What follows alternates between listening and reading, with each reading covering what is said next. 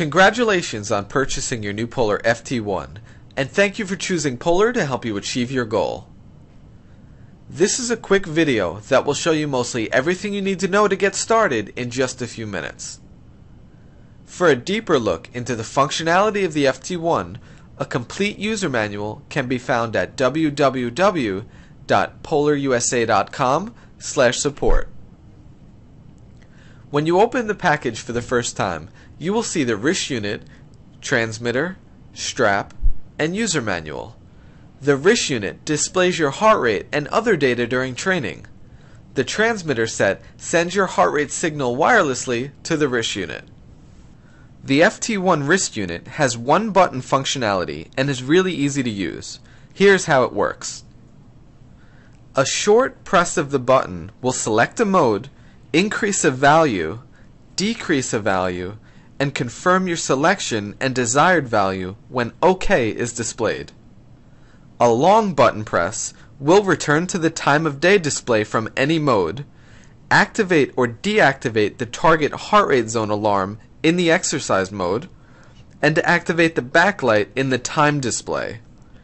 After activating the backlight, a button press turns the backlight on in any mode. In this video, we will show you how the one button functionality works to set the heart rate zones, start a new exercise, and view the exercise file. One thing to remember, no matter where you are in the menu, pressing and holding the button will return you to the main display. Let's start by setting the target heart rate zone.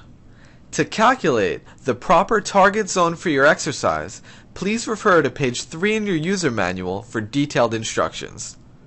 Here is how you will set that number in your wrist unit. From the main display, press the button 3 times until you see zone appear. The first zone setting will be the beep feature, which will signal you if you are outside of your target heart rate zone during the workout. Turn this on or off depending on your preference. When the display flashes on or off, press the button once to select the preferred option. Wait for a few seconds and OK will flash. Press the button again to proceed. Next, we will set the high zone. Increase the value by pressing the button when the positive sign is displayed. Decrease the value when the negative sign is displayed. When you find the correct value, wait a few seconds for the OK to appear and press the button to accept. Now let's do the same thing for the low zone. Increase the value by pressing the button when the positive sign is displayed. Decrease the value when the negative sign is displayed. When you find the correct value, wait a few seconds for OK to appear and press the button to accept. The wrist unit will now automatically return you to the main display. Now you are ready to start training. Start by fastening one end of the transmitter to the elastic strap. Adjust the transmitter strap's length to fit snug yet comfortable. Secure the strap around your chest, just below the chest muscles, and fasten the strap to the transmitter. Lift the transmitter off of your chest and moisten the 2 grooved electrode areas on the back.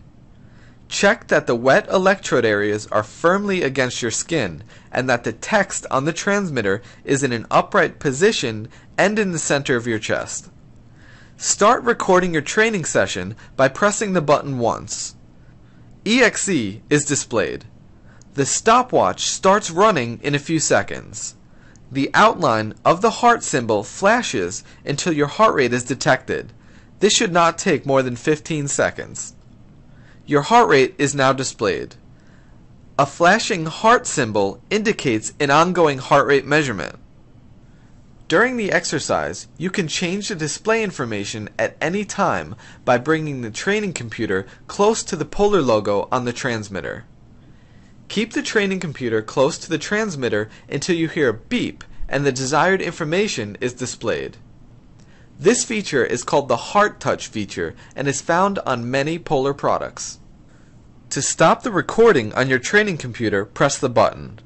Stop will be displayed and the training computer will return to the time of day automatically. Your latest exercise remains in the memory of the training computer under File until you record a new training session. The information in the file is then replaced by the current one. The file is protected against accidental starts, and only recordings that last more than 1 minute are saved. From the time display, press the button twice to reach the File menu. Wait a few seconds and the total duration of the exercise is displayed. Press the button and you will now see the average heart rate for this exercise. Press the button again for the maximum heart rate for this exercise.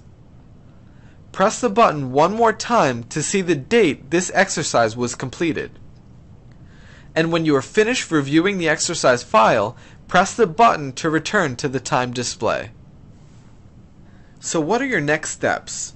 First, register your new Polar at PolarUSA.com and sign up for the Polar newsletter, so we can keep improving our products and you can keep up to date with everything Polar. Second, while on PolarUSA.com, also check out the Training with Polar section for resources that will give you the guidance and motivation you need to help you achieve your goal. And third, if you have any questions, remember that we are here to help. Connect with us through Facebook, Twitter, or by clicking on the Support tab on PolarUSA.com.